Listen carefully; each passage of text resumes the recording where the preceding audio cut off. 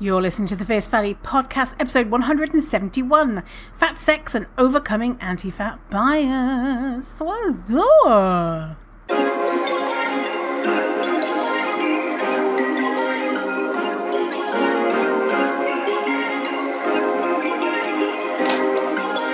Perfect. Hello, welcome to this episode. I'm super excited to have you here today. We have a replay episode for you, which is this episode about fat shacks. And actually this episode came out originally December 2022. So you probably didn't listen to it. And if you did, it's probably gone out of your mind. Honestly, I swear, I do podcast episodes and I'm like, I have no idea what I've spoken about. And I'm the one doing the speaking and the research and all that type of stuff. So presumably you don't remember as well. I don't know, maybe there's some hardcore Fierce Fatty podcast fans out there like, yes, I remember Vinny from 2022, December the 7th, whatever it was.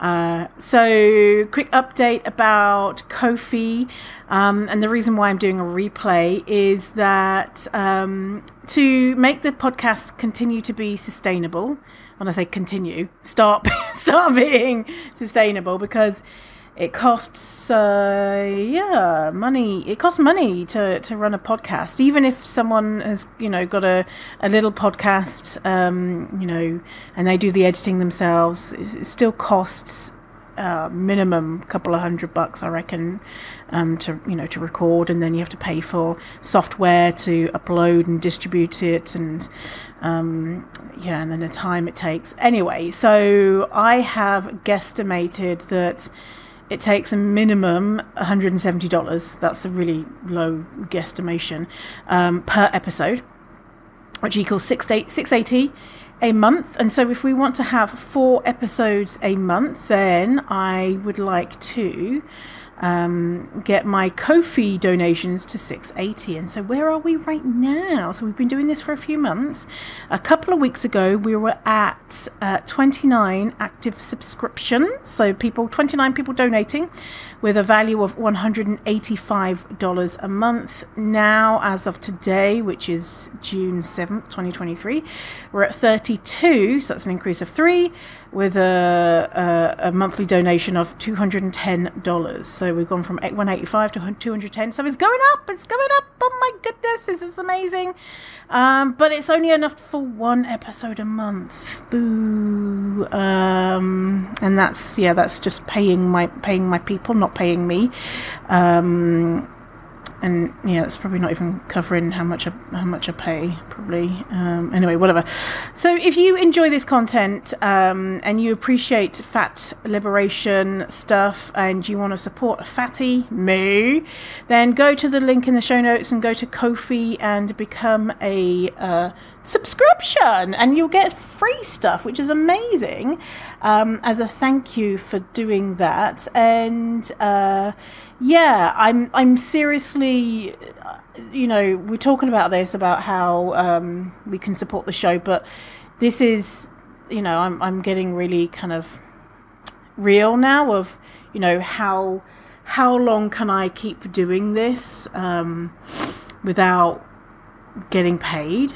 And so, look, we're on 171 episodes. So 171 times, what did we say? 170 a show. So it's cost me to make the podcast $29,000 minimum. That's not my labor. That's not my time or research or anything. So that's just producing it, editing it. So $29,000.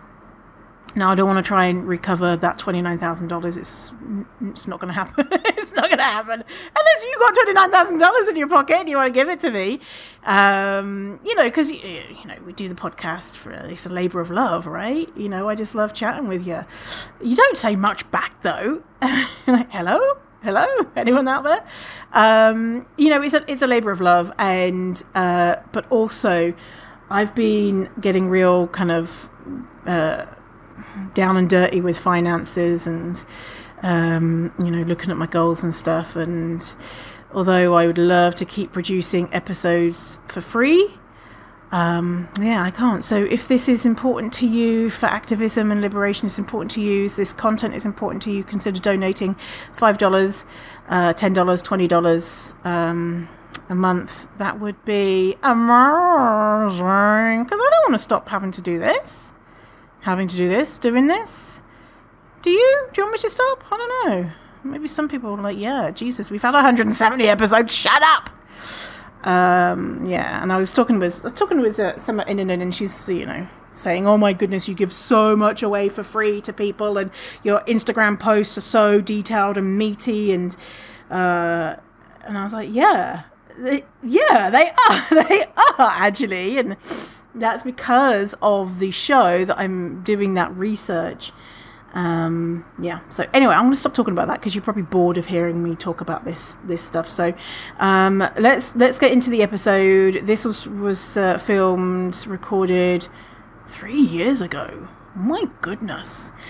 So I might mention things from 2020, like we're in what was it? We were in isolation, not isolation. Sequestering? No, what was it?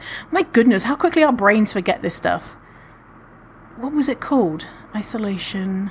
Fuck, I can't remember. Anyway, you hear the word in the podcast because I listened to it again, and you hear me saying, I haven't had sex in a year. I had sex, like, I don't know, a few months ago. So yay for me. Yeah. And it's a good episode. And you know what? Actually, this episode was shared by Matt McGorry, which is, I'm going to say friend of the show, not friend of the show, friend of the Fats, Matt McGorry, who played Asher in How to Get Away with Murder, and was in Orange Is the New Black, and was in other things. Absolute, would love to date him. So Matt, if you're listening, yeah, he shared this episode, and I was like, oh my god, I've made it. Matt McGorry with his millions of followers is sharing my shit, and he shared a clip where I'm talking about shit stained underwear and like stinky assholes and shit. So anyway, listen to the episode. Thanks for tuning in. Thanks for listen to me talk about the show. Thank you for your support. I really appreciate it. And if you can't donate, if you can leave a review, that would be amazing. All right, let's talk about sex. Let's talk about sex, baby. Let's talk about you and me. Let's talk about the persons that can be. Let's talk about sex. Let's talk about sex. Do you remember that song from the 90s? And that other song, Right Said Fred. Do you remember that one? I'm too sexy for my shirt. Too sexy for my shirt. Too sexy it hurts. I remember that being on... I might have been like Top of the Pops or something, and my mum being there, and me like just the word sex, me being like, oh, this is so embarrassing. Yeah, so let's talk about fat sex today and things that go around fat sex. I've been rewatching Game of Thrones, the HBO most watched TV show in history, I think. Anyway, I watched season 1 when it first came out, but then I didn't watch lots of the seasons, and then I picked it up again at like season 6 or 7 or 5 or something. Anyway, and so I was just like, do you know what? I need to go back and watch it all because you know. And so I've been binging it. Let me see where I'm at. On season 6, oh my god. I've watched 6 seasons of Game of Thrones in, I don't know, maybe a couple of weeks, couple of days, couple of hours, who knows. Anyway, so Game of Thrones, lots of tits, right? Women's tits. And not enough dicks. There was a dick today. I saw a dick today. I saw a dick today.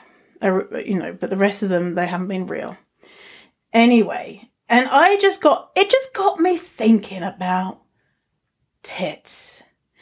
And as you do, just having a little think about tits. All of the people in the show most of the people in the show in leading roles are stereotypically attractive. And there's this use of, whapping out the baps as a way to kind of make it, it's like very violent, sex and, incest and all sorts of different things like that. And so, yeah, but they don't have knobs. They don't have knobs. It's not fair. And yeah, anyway, the tits that they show are stereotypically the tits that society tells us are good tits. So they're not saggy tits. They're not tits with inverted nipples. They're not tits that one goes one way, one goes the other. They're not tits where one's bigger than the other. They're not tits where they're teeny tiny tits. They're all stereotypically, quote unquote, attractive tits. And I'm getting annoyed with it. I'm getting annoyed with it. And anyway, watching 6 seasons of Game of Thrones, it's not good for my mental health anyway, because there's lots of violence in it. I had a nightmare about beheading and and it just made me think about attractiveness and why is it that in the show, like the show has a fat phobia problem anyway, like the fat characters, there's a lot of like, oh, look at that one, he's fat, and oh, look, he's so fat, he eats food and shit like that, which is, boring. But then sometimes the good characters are fat, but it's kind of like they're fat, but at least they're kind of noble, But they're not attractive and fat and good. They're not a main character who's fat and the savior. They're kind of quietly maybe good, but they're kind of making up for their fatness. Anyway, so this whole thing got me thinking about attractiveness and my view of attractiveness and being fat and my history of fat sex, having sex as a fat person, and what that means and what fat people's attractiveness means in society. And I've noticed a difference in my life after learning to love and accept my body and learning about fat politics, a difference in my sex life, in my romantic life, in my whole life, basically my whole life. Some things have become harder, but ultimately more rewarding, setting boundaries and ending relationships, making new relationships. That shit's hard, right? But one of the things that took a while for me to see a clear difference in is sex. And a couple of reasons. I was in long-term relationships and I don't know, just didn't have the opportunity to have shit tons of sex. Very sad. And also, I think this is a very sticky and tricky subject because our desirability is so tied up with our worth as human beings, and being seen as desirable or sexually attractive seems to be, in society's terms, a very, very, very important quality. So the two areas I want to look at are the way that we perceive our own fat bodies and the way that other people perceive our fat bodies. So other people, maybe our romantic partners, our fuck buddies, other people in society, people that you're not maybe having sex with. But and I got kind of interested in this concept of fat not being a sexual preference after watching a video a year ago by the fat sex therapist Sonali Rashatwar, and Sonali made a video called Fat Phobia is not a sexual preference. And what Sonali says in this video, I'm going to link to this video and all of the other like articles and stuff that I mentioned in this video in the show notes. You can find the show notes at fiercefatty.com/059 for episode 59. If you ever forget which episode we're talking about and you want the show notes, just go to /podcast and you'll find them. So Sonali says, sexual orientations and sexual fetishes are not sexual preferences. Sexual preferences are not hardwired. They are really socially conditioned. We have some control of the fluidity of those preferences. And also, don't hide behind the excuse of sexual preference. Name it for what it is, fat phobia. People are not hardwired to be never attracted to XYZ people, so fat people or black people or trans people or whatever. People are not hardwired to not be attracted to those people. Society informs us of who we should be attracted to and where certain bodies falls on this hierarchy that society has created, which is totally made up, right? I like to think about it. I always like to think about it as through the lens of art. I've mentioned before that I studied illustration at university, and one of the things that that really stuck with me is what is art? And you know how some people are like, how can that be art? It's just a, white square on a white background. That's not art. And it's like, well, yeah, it is, because art is something that causes a reaction, even, if it's negative or positive or whatever, that's causing a reaction with you. So then it's art, right? It doesn't matter if you don't like it. And so it's all subjective. Someone else might come to this white square on a white background and say, oh my God, this is inspired. I need it. Incredible. And someone else is like, this is bullshit. And so there's no kind of art police that says this is art or this isn't art. And yes, like you can be more skilled in the art of mark making and making realistic depictions of things. But anyway, I always like to think about it like that. So fat phobia is not a sexual preference. Watch this video from Sonali, and it's really interesting. Our preferences are not made in a vacuum. Society viewing fat bodies as unattractive, I know that's not everyone, but overall, it's pretty agreed upon that smaller bodies are more attractive in society in general. And there's obviously lots of exceptions to that, and lots of people who don't agree with that for many different reasons. So something that Caleb Luna says, Caleb wrote, I'm going to link to this, wrote, treating my friends like lovers, the politics of desirability. I'm going to link to that.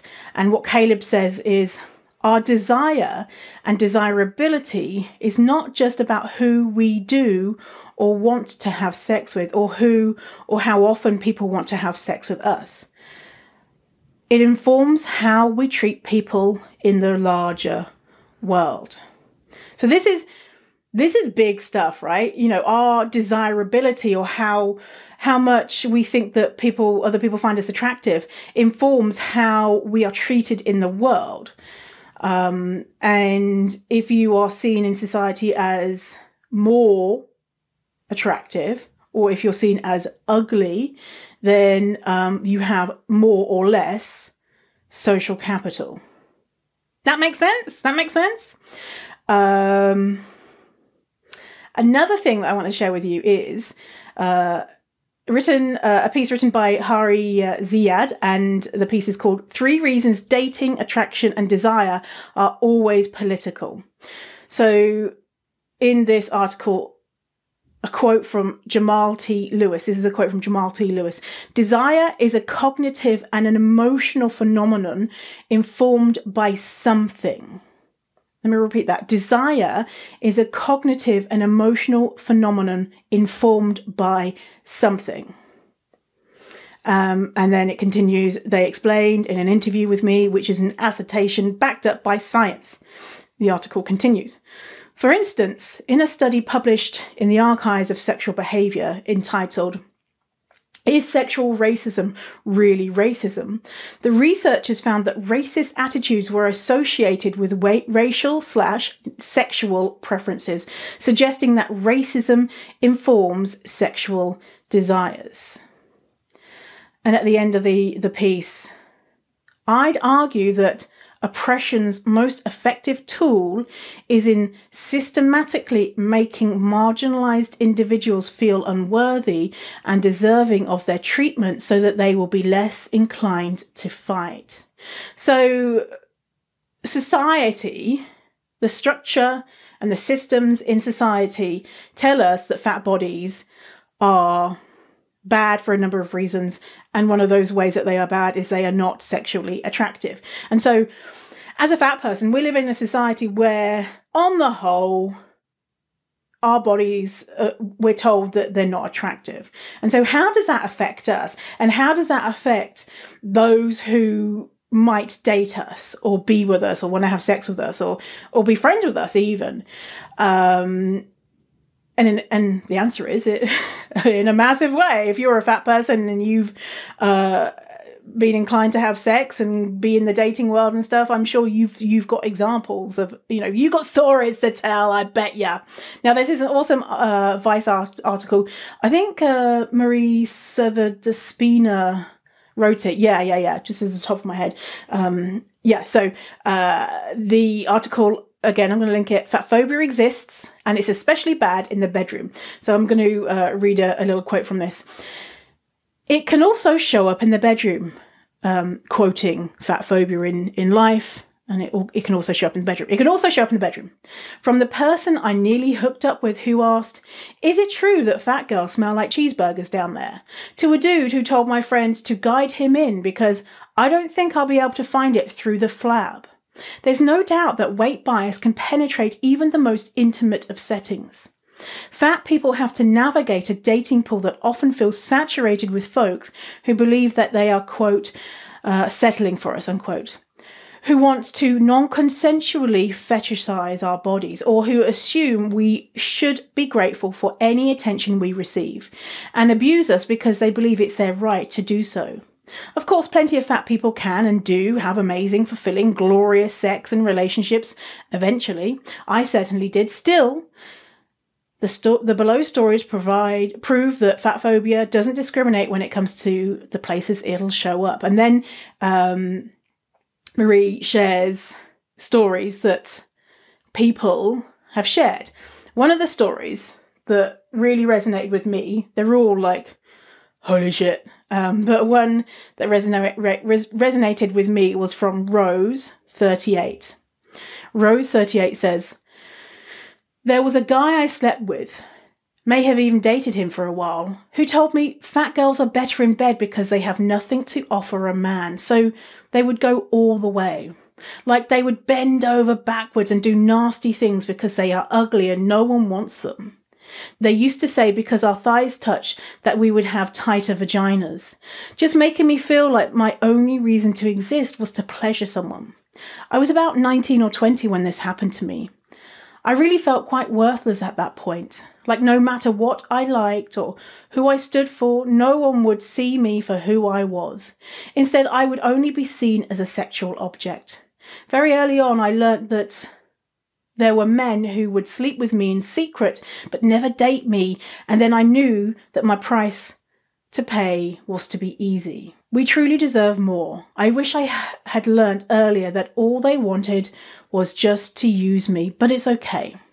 I learned from those experiences and I'll never go back. So that was from Rose 38 in the Vice article. That really spoke to me about, it really resonated with me because it was like, that's, a lot of my personal experiences before learning that it's okay to be fat. So I always wanted to date people who were stereotypically attractive. I believed that it would raise my attraction levels to be with someone who was stereotypically attractive. And so I probably wouldn't have dated fat people. I'm trying to think if I ever did. Yeah, maybe a couple. But I would want to be, they would have to be showing to the world that they were attractive in other ways. Like, maybe they were, masculine. So maybe they were tall and maybe they had a beard and maybe they, et cetera, et cetera. So I remember one time when I was 17 and I was getting off the school bus and my abuser boyfriend, who was 30, was there waiting for me to meet me from school. And one of my school friends got off the bus and I was like, oh, look, there's my boyfriend. And he was like, you're with him? How did you get with him? And instead of being offended that he thought that I was so ugly that I could get with someone who was conventionally attractive, I was like proud, because it was like, well, yeah, obviously I can get with someone like that because I'm amazing. Obviously I didn't think that, but that's kind of like how I took it of he was a trophy to me. And even though he abused me in every way, imaginable, he was attractive. So, I was so lucky to be with him. And I accepted that he would say abusive things about my body because I believed them to be true. And so when he complained, saying, why do your tits look like that? Why do you have saggy tits? I would be like apologizing for my body. I want to go back right now and just like teleport and just go and punch him in the face. So I would have sex with people way before I wanted to prove that I had value because I could please them and prove that someone wanted me. And I wanted them to fall in love with me because I had had sex with them. And it would mean that they had overlooked my fatness. But they did it because I had so much more to give because I was having sex with them. And this is a lesson I learned very young. So in my neighborhood, there was a boy that would come and visit his grandma, and his grandma lived opposite me. Daniel Oswin, my first boyfriend. And so I would be his girlfriend, but also there was a girl that lived 2 doors behind him called Jenny Rogalski. Jenny was blonde and thin. And so he would swap between the two of us. There was no other boy, I guess because there was no other boys our age around. So he would like dump me and go out with her and then dump her and go out with me. And I would always say to him, Daniel, I'll do more things with you than Jenny's. Jenny won't like kiss you because we were like kissing each other. So this is when I was like, I don't know, 10. Yeah, about 9 or 10, we would like kiss. And so to get him more and more interested, I would say, let's try this new kiss that the kids on the street were talking about. And it was like, do the washing machine kiss where you like roll your tongue around each other's mouths, and the rainbow kiss. Oh my God, this is so disgusting. Skip ahead 30 seconds if you don't want to hear something disgusting. But the rainbow kiss was when you would stand close to each other and then you would spit into each other's mouths, and the rainbow bit would be like the spit going up into the air and then into their mouth, and then the other would reciprocate. That would be the rainbow kiss. I'm telling you, I bet you some adult was like, some kid was like, what's kissing mean? And then someone said, it means spitting into each other's mouths. And then some kid heard that and was like, this is what kissing is. And then kids did it, That wasn't, I remember doing that and being like, oh, that's so disgusting. But, if I do it, then Daniel won't dump me. He dumped me in the end. Who knows who he ended up with? Not me, obviously, and not Jenny Rogalski. But yeah. So with all partners, I believed that it was my job to sexually satisfy them and to avoid having to inconvenience them with my wants, needs, and desires, to the point of about 95% of the orgasms I had were fake. if a guy tried to pleasure me, one, I wouldn't be comfortable because I felt like I didn't deserve the pleasure because, you know, he was doing me a favour by having sex with me. Two, I believe that he was probably feeling disgusted that he was having to pleasure me. And three, I wanted them to believe that I was so easygoing and that I was so like a porn star that I would fake an orgasm in like 2.5 seconds. And so if a guy was interested in making sure that I had fun, I wouldn't let him, because I'd be like, you know, he'd look at me and I'd be like, oh my God, I just had an orgasm. And he'd be like, okay. Okay, well, that was easy. And so it's kind of just contributed to this feedback loop of them thinking that they could make me come just by flopping their dick out. And I'd be like, oh my God, I just had an orgasm. And so then how hard would that be then for me to be like, oh, actually, no, you have to do stuff. So I would constantly want to make up for the fact that they had a defective partner by doing stuff I didn't necessarily want to do, or making myself hypersexual for them. So, you know, buying lingerie and constantly shaving my legs and shaving my arsehole and going to sex classes to learn how to give great blowjobs and hand jobs and all sorts of things, and being super feminine and trying to portray myself as weak and as little as possible to try and be this kind of porn star type person to make up for the fact that they had to have sex with a fat person. Now, most of my boyfriends weren't like, oh my God, you're fat. Ooh, it's gross. I guess I'll have to have sex with you. It was only really that first one who behaved like that, and probably like some random guys in between who might have said comments and stuff like that kind of reinforced it.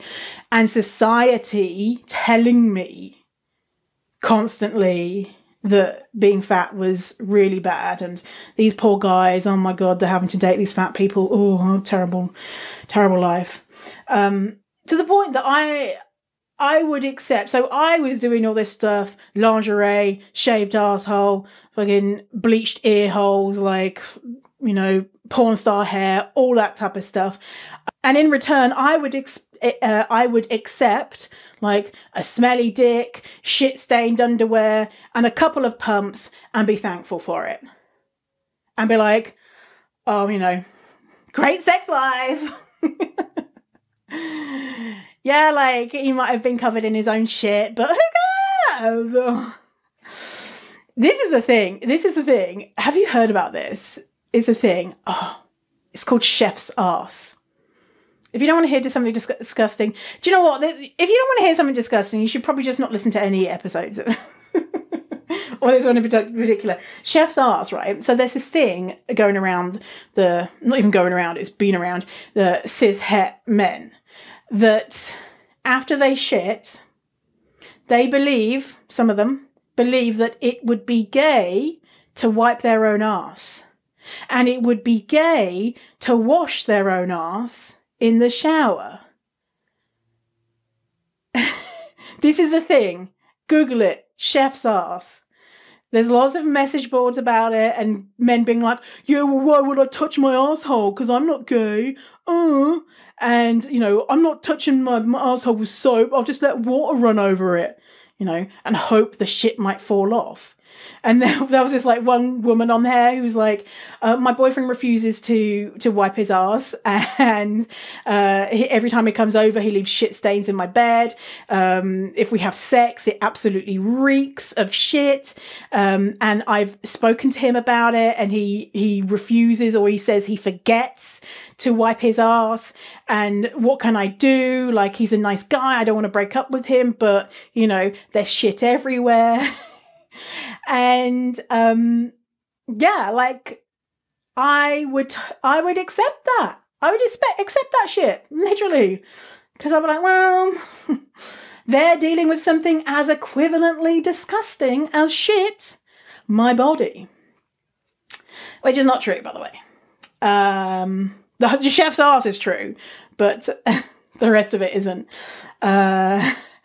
So when I learn about fat positivity and fat activism and all that type of stuff, I started to, in relationships, in sexual encounters, ask for more. And that was either confusing for them or annoying for them. The men I was picking anyway. So not all men are like this, obviously, but the types of men I might have been hooking up with, if they had said fatphobic things before we went to bed, I wouldn't have been like, oh, sounds like he's a bit of fatphobe, I don't think I should get with him. I'd be like, well, whatever, he's right. So now I say tend to because sometimes it still happens. I tend to not get into a situation where I would have sex with a fatphobe or would have sex with someone who thinks that my body is less because it is fat. Because generally speaking, unless you meet someone and you don't really talk and then you just have sex, generally speaking, you can kind of get an idea about someone before you have sex. Not always. Sometimes people can be like the last guy I had sex with like a year ago. So depressing. I need some more dick. This quarantine has really got me bad. And I live in the middle of nowhere. Anyway, so I had sex with this guy. And before, I'm like, he's a pretty normal, reasonable guy.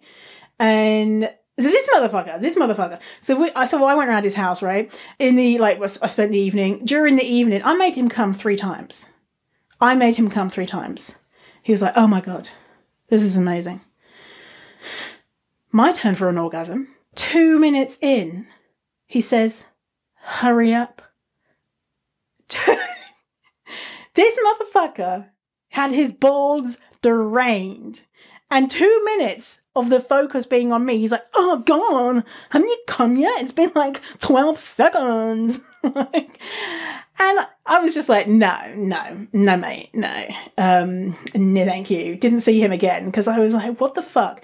Before, I would have just been like, oh, yeah, just had an orgasm, faked it because he would have been putting pressure on me to perform or whatever. So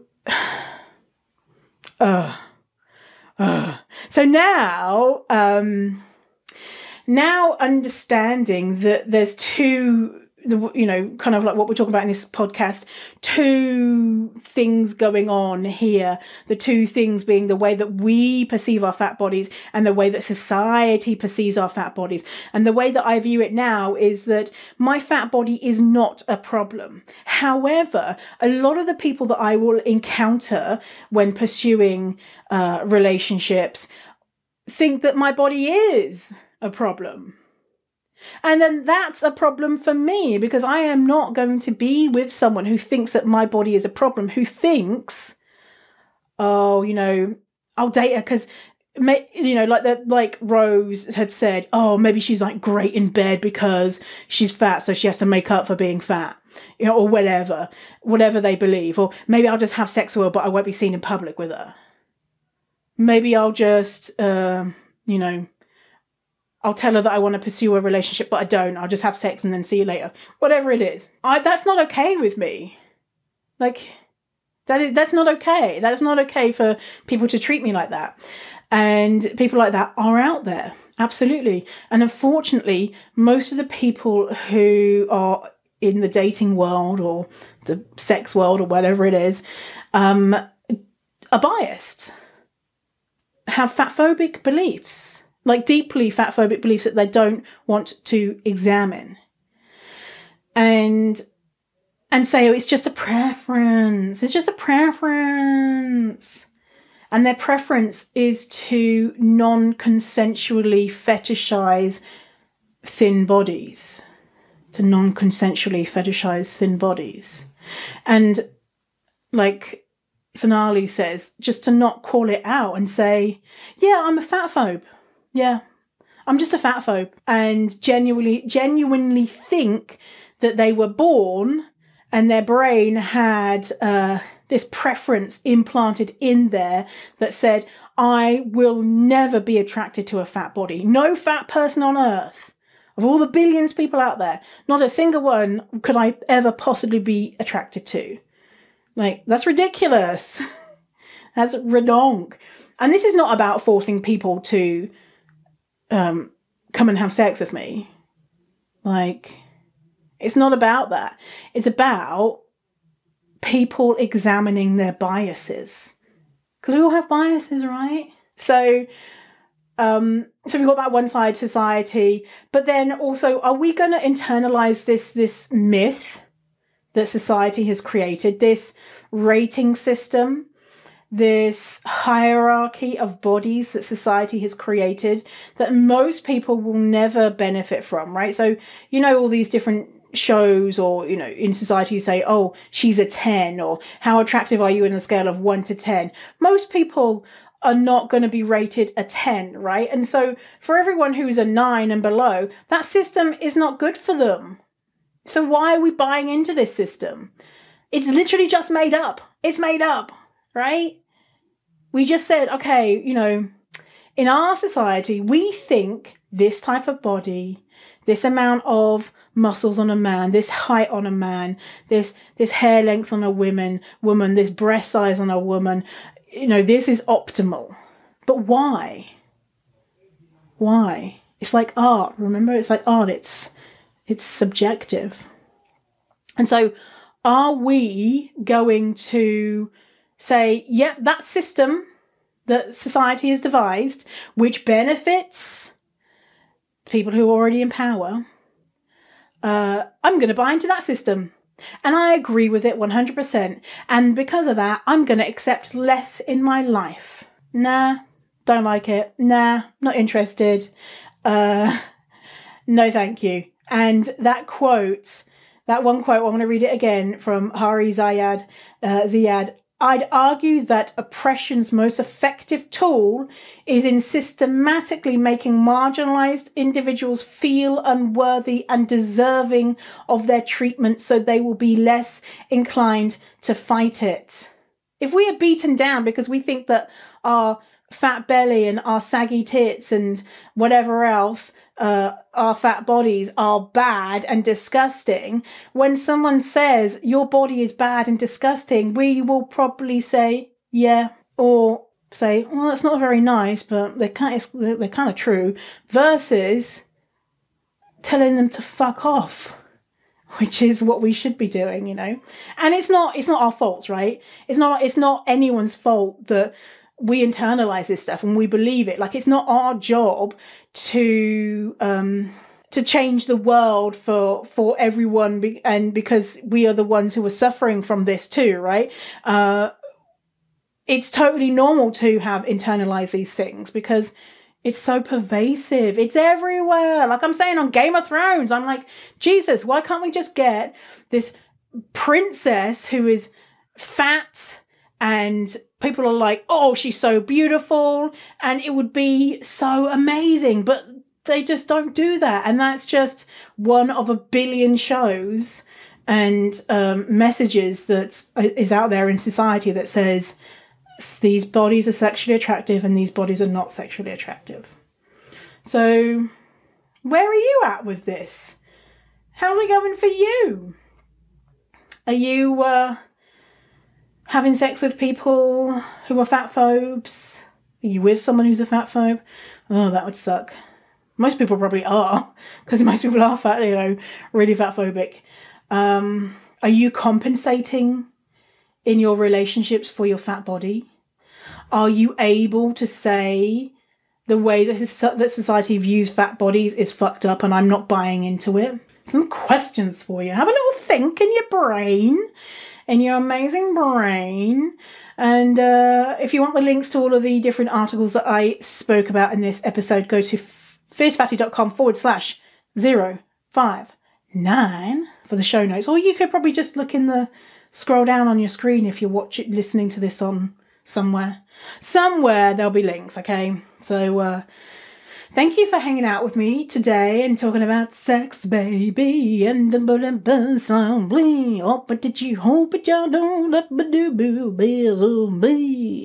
I appreciate it. I appreciate you being here, and I hope you're getting lots of sex and juicy orgasms if you want them, and no sex if you don't want it. And you're just feeling good. You're feeling good. All right. I'll see you in the next episode. See you later, crocodile. Stay fierce, fatty.